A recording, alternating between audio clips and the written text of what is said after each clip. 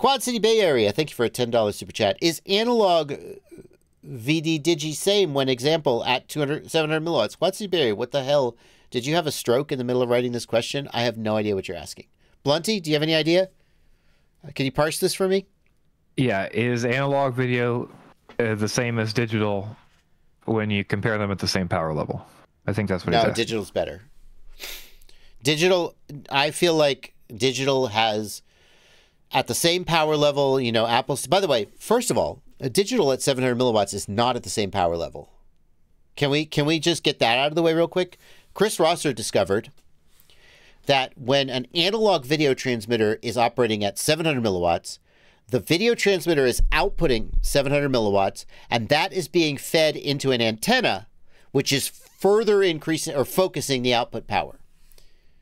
So the analog video whereas the digital video transmitters, for whatever reason, their output power is after the antenna. So the analog video transmitter has about 2 dBi advantage, 2 dB gain advantage compared to the digital video transmitter is coming into the race with one hand behind its back. It's operating at a lower output power level, even though technically they both say they're operating at 700 milliwatts. It's not an apples to apples comparison. I'm not even sure why. Why would the maybe part of the reason is that the digital video transmitters, they're like, God, if we told everybody we were operating at 250 milliwatts, they'd lose their mind. We have to say we're operating at higher power levels or no one will buy our products. I don't know the answer. DJI figured out how to beat the game, and with the O3, they just don't tell you what its output power is. Ha ha ha! Can't complain about the output power if you don't know what the output power is. But so even if you said that they were apples to apples on par, digital is still winning because it's actually using less power. But I think that even set like 700 milliwatts to 700 milliwatts, I think that digital maintains the usable image longer. That's my opinion. Ooh, this is an interesting one. Blown Stuff FPV. I have both the V1 DJI goggles and the goggles too. For better reception doing mid or long range, you think I should use my old V1 goggle with a good patch and omnis, or update the firmware and use the goggles too instead? So you've got a Vista video transmitter, I infer. Otherwise, this wouldn't, because the Vista doesn't work with the V1. I mean, the O3 doesn't work with the V1. I think you're going to get better range with a good setup patch. Circular, I assume you've got circular polarized antennas on the aircraft, because that's usually what the Vista has. I think you're going to get better range with a circular polarized patch on the V1 goggle than upgrading the firmware to the G2. Two reasons for that. The first one is that and Blunty, you brought this up in the comments. I saw you talking about this on the Discord server. Some people think that the Vista doesn't get as good range on the G2 goggles as it does on the V2 goggles, that it doesn't go to full power with the new firmware. Also, the Vista will have circular antennas, but the G2 will have linear antennas. You could solve that by putting linear antennas on the Vista, though. But I think in general, you'll probably get a little bit better range with good patch antennas on the V1s than by going to the G2s. We got a question here from Nino Health. Nino Health?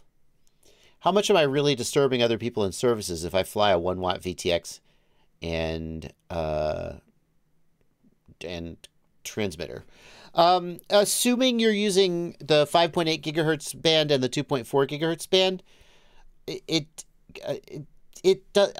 some, potentially. Like, there are people, if you're on 2.4 gigahertz Wi-Fi and you power up your controller and you're standing right next to a device, you could reduce the performance of that device or even cause it to lose connection. There are, like Express LRS, which operates in 2.4 gigahertz, has technology built in that reduces its probability of interfering with Wi-Fi and Bluetooth, but the chance is never zero.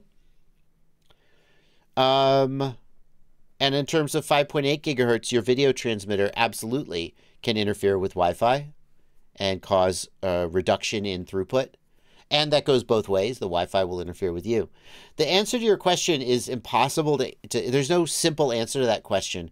It depends on the frequency that you're using. It depends on your proximity your closeness to the object, to the device in question. So like a worst case scenario would be that when you plug in your drone, you completely knock out somebody's Wi-Fi.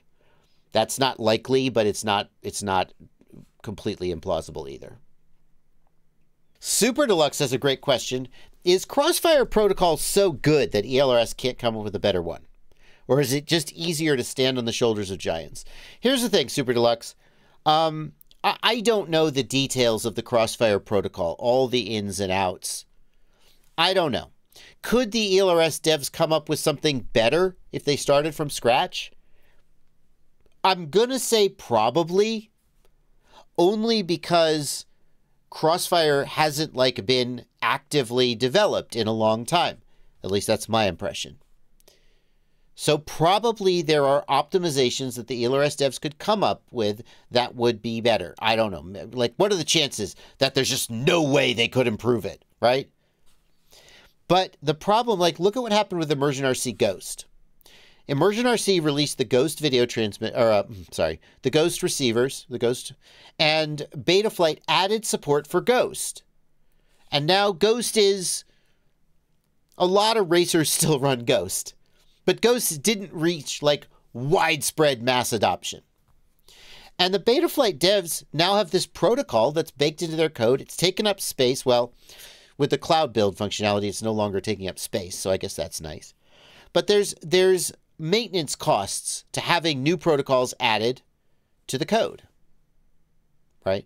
There's new bugs to find, new quirks, need to update the code when the protocol changes, etc., etc., etc. So I think what we have here is a case where Crossfire is more than good enough, and it's widely supported. We're not just talking about Betaflight. ArduPilot supports Crossfire. iNav supports Crossfire. So let's say the ExpressLRS devs were like, we're going to make a new protocol. And by the way, I want to be really clear. ExpressLRS doesn't use Crossfire over the air. ExpressLRS is not just a copy-paste of Crossfire, and that's why it runs faster than Crossfire. Over the air, ExpressLRS is its own unique, distinct air protocol that is improved on Crossfire in a lot of ways. But when the signal gets to the receiver and the receiver has to send it to the flight controller, or when the module needs to get signal from the radio, they use Crossfire for that because everything already supports Crossfire and it's good enough. And so if they release their own protocol, they would have to get that baked into EdgeTX. They'd have to get that baked into Betaflight, ArduPilot, iNav, everything. It's not worth it. It's a case where the standard that exists is good enough, and the cost of moving to a new standard is not worth it.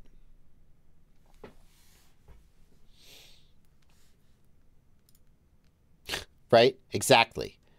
Thank you, Blunty. We're going to finally have a meme but it's not really a meme, that Blunty posted. Exactly. There's always an XKCD for any situation.